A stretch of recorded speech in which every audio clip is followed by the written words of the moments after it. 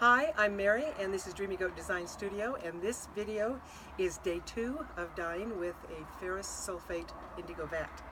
Okay, I'm actually going to start dipping right now and then talk a little bit while these cotton streamers are in the vat.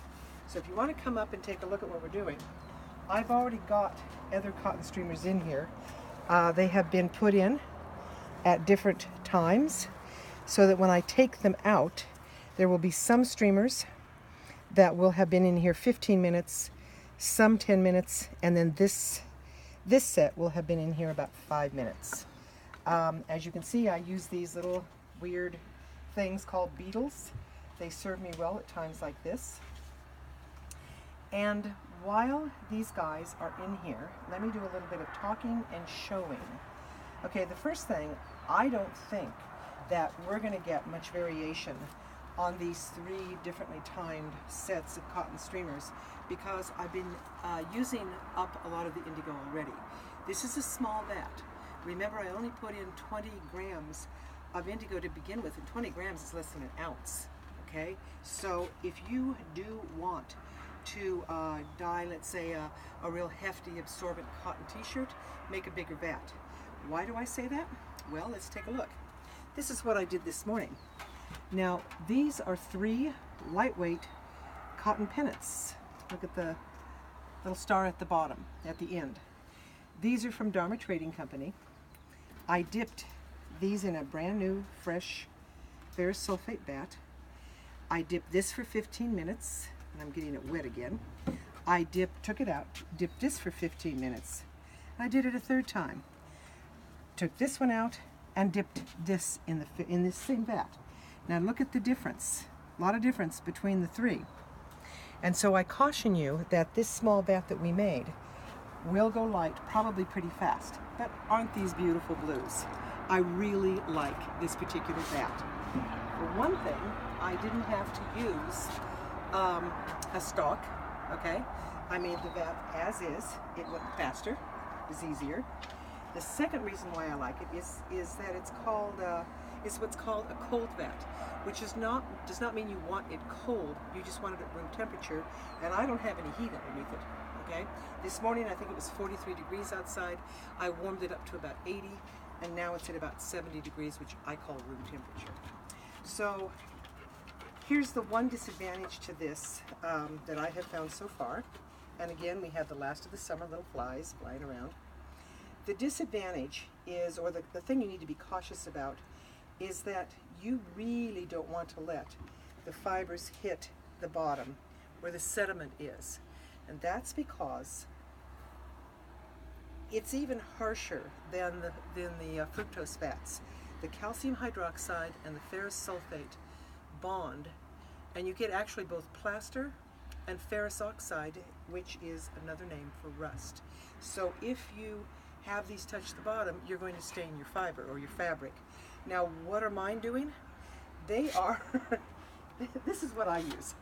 If you're doing something small, you can just use something, a strainer, something like this. You've seen this before. But if you're doing something bulky, and you don't want to just hold it for forever, this is a new steamer, vegetable steamer. This replaces what's in here, an old funky vegetable steamer that doesn't have this and doesn't have these 3 legs. In fact, Roger took the 3 off and put in 4 2-inch long screws. That's right, isn't it? Yes. And that 2 inches of height hopefully lifts up any fiber that's sitting on this above the sediment. So it has worked for me so far. Okay? That is the only thing I found so far that we really need to be careful of when we use this vat. Now let's see what time we have. We are at 13 minutes and 45 seconds. And so I think I'm going to start to take them out. And I predict that they're not going to be that much difference in color. So because I intend, now actually if you come back up here, Roger, you can see, because I intend to revitalize this vat by making a little stock, a little amount of the 1, 2, 3 ingredients, 1 part indigo, 2 parts calcium, ferrous sulfate and 3 parts calcium hydroxide. I will feed that into this vat and kind of make a new vat, and I want that sharpness of blue when we go to do a few simple shibori techniques.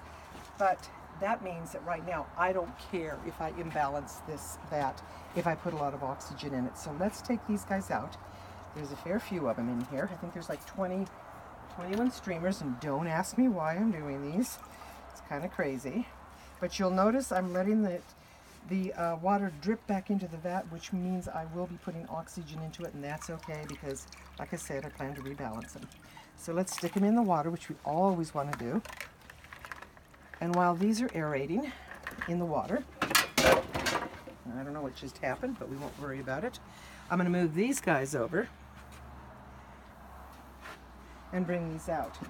Now I think I will also do some silk a little later. You'll see that when we go to the next video, which will be, like I said, some simple shibori techniques. Okay, this is the first set. This is at about 14 minutes, I guess. Didn't quite think 15. And what I need to do, and will, when the video is over, I will open these up, every one of them, and I will kind of take some time and just kind of try to get these little guys completely opened up and therefore completely exposed to air. Right now I'll just kind of show you that this is a fairly light blue. And then this was about 10 minutes. Yeah, I'm going to have a mid-range blue on these, which means that this little ferrous sulfate vat with just the 20 grams of indigo doesn't get us very far, but I do like it a lot. Okay, so you can see the difference. These will dry lighter anyway. Wow, this is really light. Oh, I do like these. And I'll tell you next time if I think about it what I'm going to use these for. But see, that didn't even get exposed particularly to the indigo. So 5 minutes is probably too short of a time. I would say at least 10.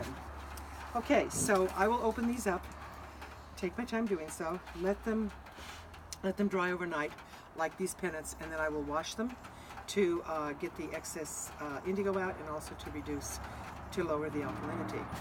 That's that. Is that sweet and simple? I'll see you in a few days. We'll have a new vat and we will be doing some shibori techniques. Okay, thank you. Bye.